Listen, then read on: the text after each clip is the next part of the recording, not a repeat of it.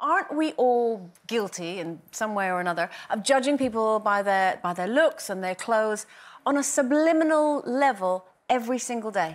Isn't it just something we just automatically and organically do? Well, I think yes, because today, look how I'm dressed. Can I just show everybody?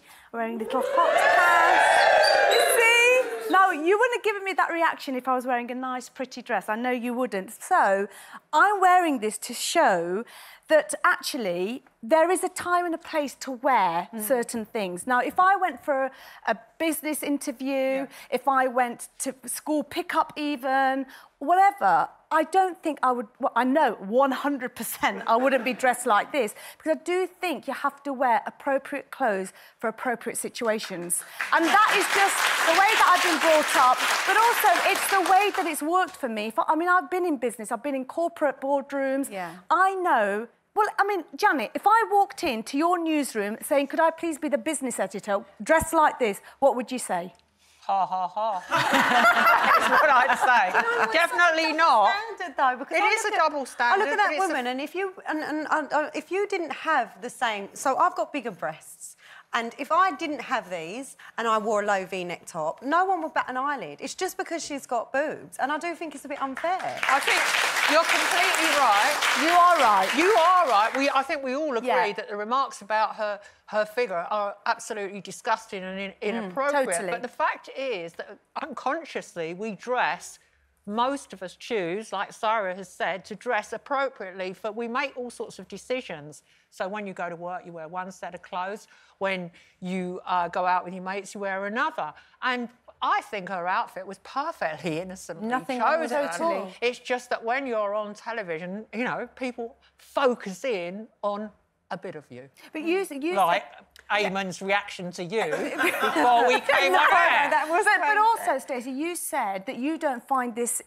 you know, you find this fine, and you would go to an interview dressed like this. I'd be on... Like, because Janet was saying she wouldn't go on the train in like little denim shorts. I would. Like, I wouldn't even think about it. I'm one of those people who wears the same... My style is just, oh, I like that, I'll wear it. I don't even think about, will I get a job or will someone take me seriously? Because there's so much more to me than my clothes, and they don't define anything. But if you were going to work, OK, would you go for a job as a hotel receptionist dressed like that? You would not get a job. Why not, though? It doesn't make me any less of a receptionist. No, it doesn't, because the people... I agree with you. It doesn't make you any less of a woman, any less intelligent or anything else.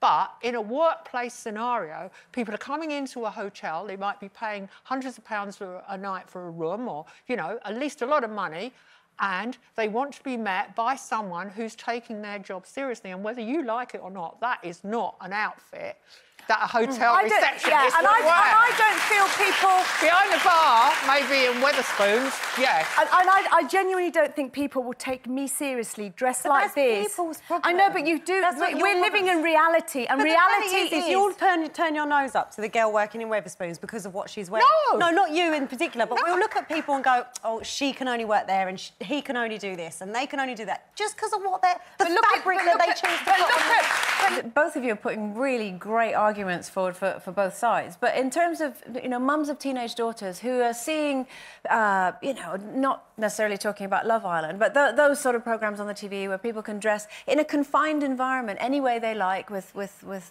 whether it's their breasts or shorter shorts or whatever. But teenage girls are seeing that day in, day out on the TV, on social media, in magazines, and seeing that as the norm. So surely my argument against, say, perhaps teenagers dressing like that is I don't think they are mature enough to deal with the consequences of dealing with that. So, you know, you're of an age where absolutely you should be able to wear what you like, but we are living in a real world where clothing does have consequences. If you don't think your child is mature enough to deal with certain things, why are we subjecting them to them? If I don't think my child is mature enough to watch Love Island and the way they dress and behave, then my child's not going to watch Love Island. Yeah, but there's another thing that's just as bad as stripping off and, you know, kids seeing images of women with very little on, and that's the Disneyfication of, the Disneyfication of women, the virginal look, like Andrea Do you know, today has coincidentally, yeah. Yes, coincidentally, Andrea Yeah. has come as a kind of blue befrocked virgin, but based on Frozen or something. It's But exactly it's the really look I was going interesting. for. But it's just as nauseating, that image of womanhood, where they wear little princess. No, Andrea. know exactly Oh, no, what you're before saying. any newspaper writes that Andrea and I have to wear, we love each other. No, what I'm saying is the Puritan look, the virgin look, is even worse. Because little girls then think, oh, I wear a dress with a frill up to the neck and I'll find a prince. I totally agree with you, and that's what I find hilarious about clothes in general, is that clothes define people. Like, we actually look at somebody and their clothes apparently will tell us something about them, but it really doesn't. But I think it does. I genuinely think it does. I think the way you choose to dress expresses who you are. And honestly, sitting here, I feel highly sexualised. I do. And I'll tell you, the only person that would like me to open the door to him every night is my husband. He'd love it. Me holding him a martini, dinner on the table. Hi, Tina.